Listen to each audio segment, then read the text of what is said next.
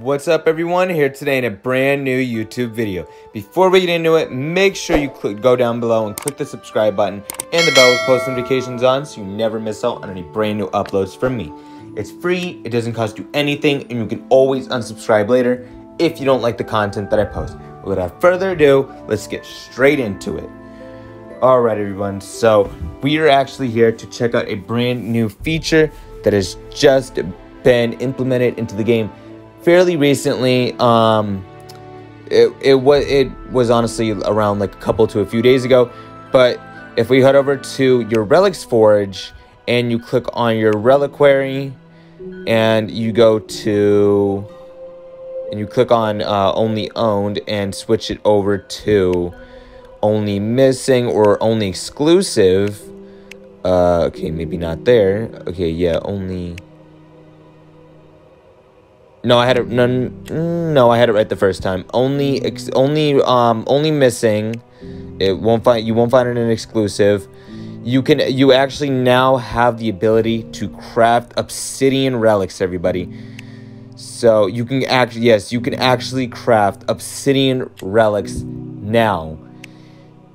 You can now. There are 4 ones that you can craft. There. First up, we have Root Char's armor.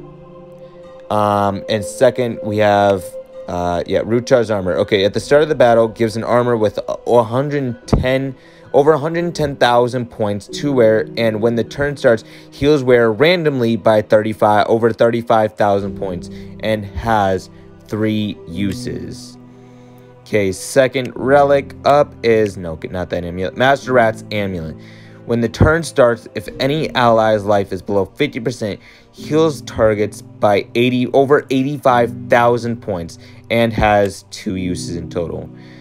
Relic number 3 is Dream's Mask. Yes, Dream's Mask. After being damaged by a skill, if wearer's life is below 50%, removes 480.5 points of stamina from attacker and gives 498 points of stamina to wearer and has 2 uses. Now, okay, now that's pretty overpowered. And finally, we have Wingsuit Sword for number 4. After damaging with a skill, if target's life is below 50%, does over 38,000 points of water damage to damaged enemies and has 2 uses in total. Now, because I am such a big armor fan, we're going to go with Root Char's armor. Okay, so it looks like I'm also going to need some relics to fill in for that extra. So let's take this off of Satman, because it's not going to be needed. What other relics can we take off? I'm sorry, Alfred. We're going to have to take off your 2 relics as well. Hopefully that should be enough. Let's go down to only missing again. Are you joking? Okay, I'm still missing some relics to put on, so it looks like Teddy VR, it looks like you're getting your relics removed as well. Now, let us see if we can finally. You gotta be joking. I'm literally just right there. Ooh, in fact, hold on. I forgot that my family actually has a gold relic on, so this should be the final loose end to tie in order to get me Root Char's armor. Yes! I'm actually able to craft it now. Alright, everybody. Let's craft Root Char's armor. Oh my god, just look at the amount of relics it took. Well, I didn't really have that many bronze relics or silver relics, but gold relics are really what matter most. And after all of that, it still ended up taking 9 total diamond relics in order to craft a singular obsidian relic. A singular obsidian relic.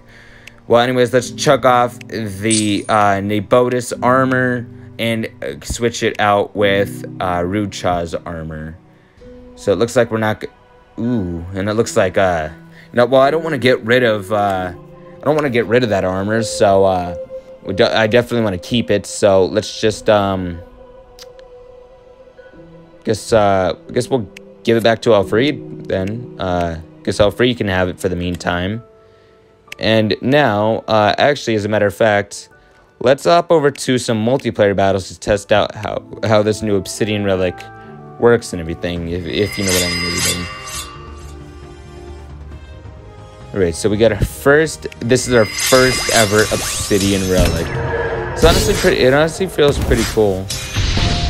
Alright, so Although it doesn't make much difference. Although difference is about this armor is that it doesn't even, to be honest, it doesn't even matter if you haven't even been damaged yet, because when your turn starts, the armor will randomly heal you by 38,000 points. It'll just randomly heal you once your turn starts. It'll just automatically heal you, even if you haven't taken damage. So that's a pretty cool aspect of it. And also at the start of the battle, you gain a shield. You gain an armor with around 10,000 points, because I only have it at level 1, so I'm not gonna have a big difference in with the shield of the armor that I have up. So yeah, there's that. But there are also, like I said, 4 other relics that you can craft. But this is the main one that I decided to choose. To be honest, I don't think I want to craft another Obsidian relic, because that honestly kind of hurt me, because it took 9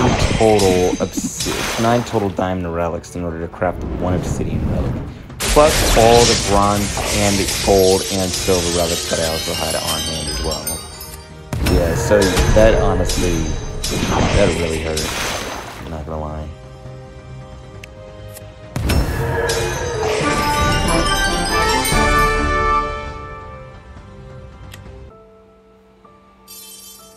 Alright. Okay, so I think I've showcased off, what the abilities of Obsidian relics can really do, everybody.